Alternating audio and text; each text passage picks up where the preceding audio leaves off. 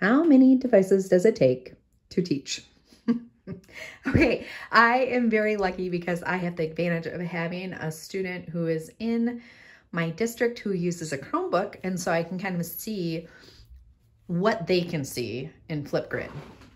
So here is my daughter's Chromebook, and I have invited her to come to my FlipGrid, and according to my FlipGrid rules and regulations, I have them log in. They have to actually log in. So that's what's happening here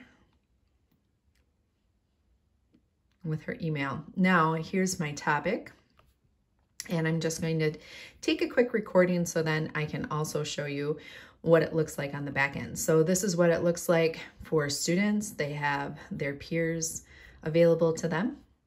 And then if I hit the plus button, I can record. You're probably going to see me holding up the camera. Yep, there it is.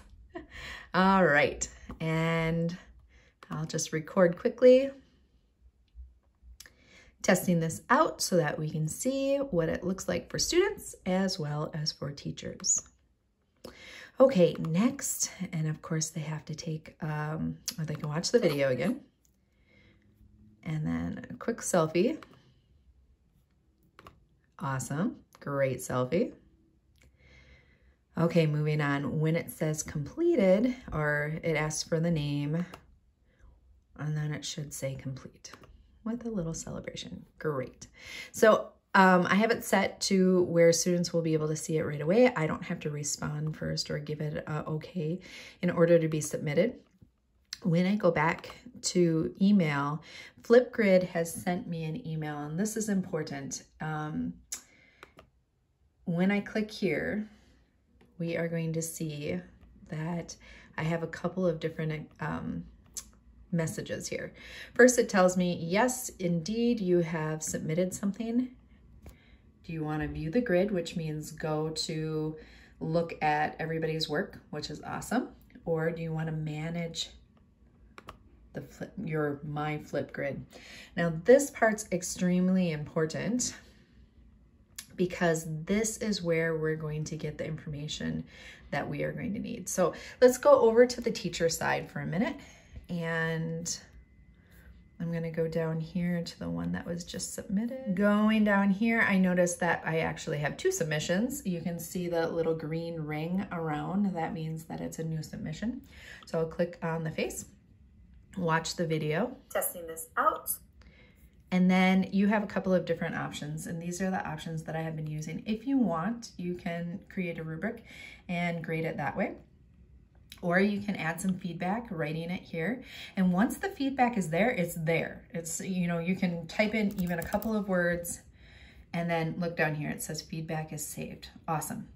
Or you can email that feedback, and that means that it goes directly to the student as long as it doesn't go into their spam. And it also remains here, so in both places. But what I've been playing around with is doing a quick video recording. Okay, again, we'll just do this. All right, that was excellent. Good job, student. Something like that. Next, smile, taking the picture. Ooh, good one. Wow. Okay, excellent. Wow, can't stop looking at that. That's great. Okay, completed. And right up here, so that we can see. This is where I can see that that feedback has been given. Okay, let's go back to the student version. So students weren't knowing that I even responded, or they don't know what has, you know, that I had added anything, because nothing new is over here. Nothing came into the inbox. But again, that initial email that we got, so I'm just going to go there. Team FlipGrid sends me something saying you've uploaded something. Manage at my FlipGrid brings me right here. Now you can go into any of the FlipGrids that you've been invited to, or if we look down here, maybe I have to, oh no, I have it. So you can see that this is the submission that I just recorded. There's one view, which means I looked at it, you know, or someone looked at it.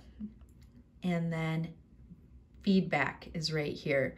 So if you want to see the feedback that was provided, that's just me. Testing this out so that we can...